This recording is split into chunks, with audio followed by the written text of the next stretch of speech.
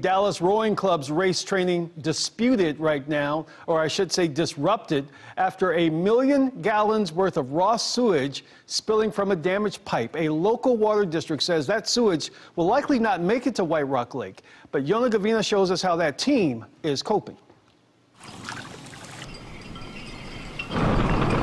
These are the sights and sounds at White Rock Lake. Days after threats of a raw sewage spill.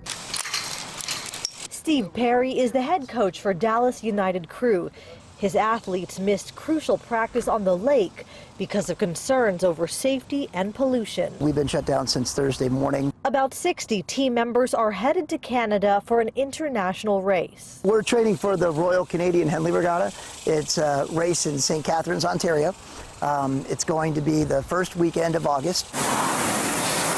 Unable to row on the lake, they took their training indoors on rowing machines and lakeside. The rowing machines is not their most favorite thing in the world to do. They'd rather be on the water in competition with one another, racing, feeling the water flow underneath them, feeling the wind. Steve says the city of Dallas recently delivered good news.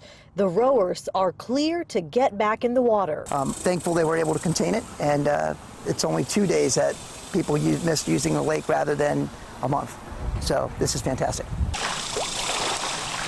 Steve says the athletes will have plenty of hand sanitizer and wipes once training resumes. There's many places in the country that are forced to row in less than ideal conditions.